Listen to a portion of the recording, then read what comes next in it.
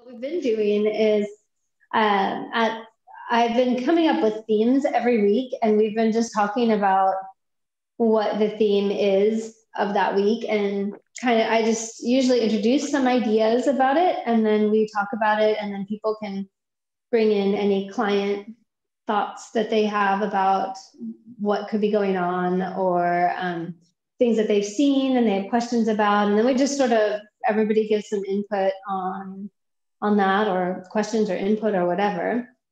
So that's sort of how we've been doing it.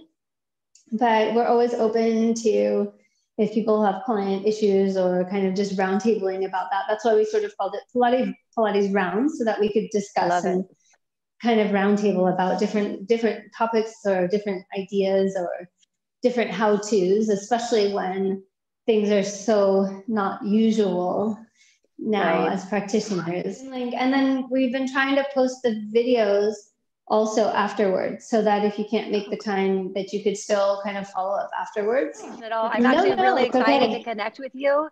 And I just want to thank you for taking the time to organize this and bringing people together. I've felt so isolated. I used to work at a couple of different gyms and studios, and now I just have my own business working all by myself. And it's so nice to share ideas. So I so appreciate you providing the space and time for it.